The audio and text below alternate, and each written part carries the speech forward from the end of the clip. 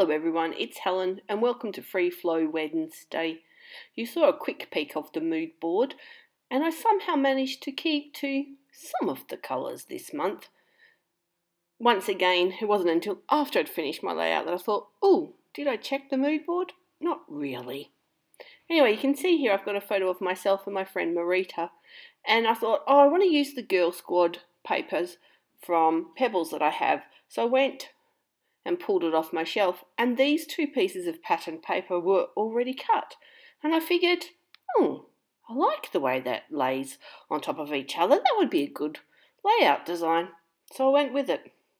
As you can see, I traced behind one of the pattern papers so that I could do a little bit of mixed media on my white background.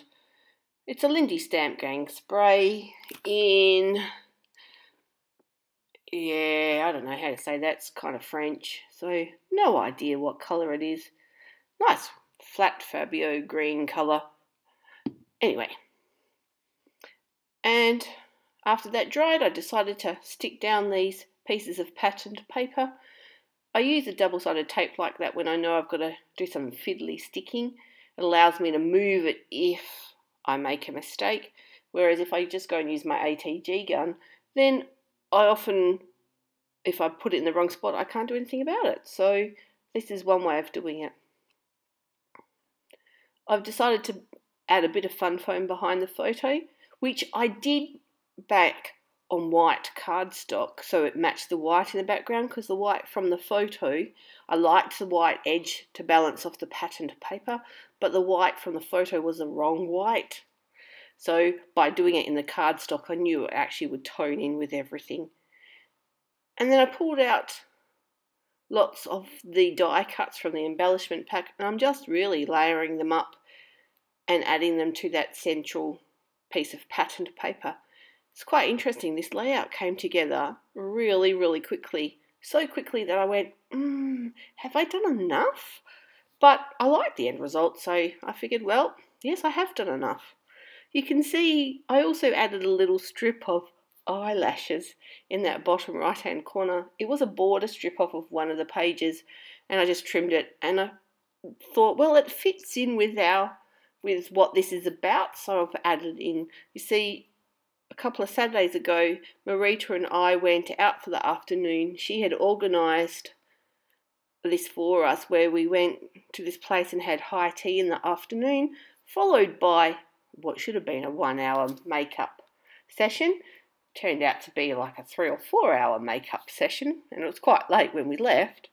But seeing it was about makeup, I thought the eyelashes just tied in nicely. With this range from Pebbles, they do have these little die cuts and of these little girls, and I thought, well, blonde one's me.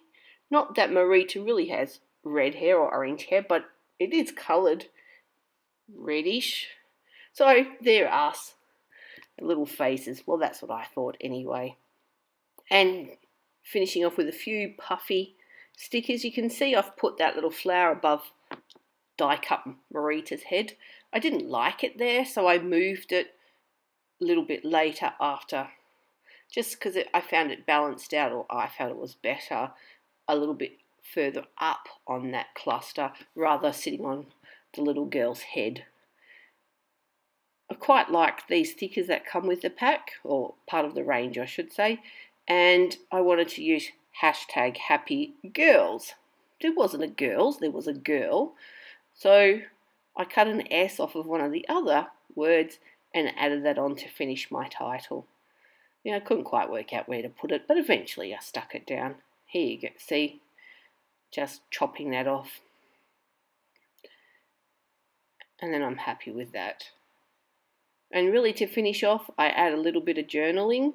Oh no, look, gold's heart, just to balance out the gold from the top cluster. And here comes the journaling, quite quick. I'm not a huge journaler. I'd much rather create the page than the journaling. And a few little enamel dots to finish off, and that's it for this week. So I hope you've enjoyed it. A quick and easy page to recreate if you're interested. And I will see you next time. Thanks for watching. Bye.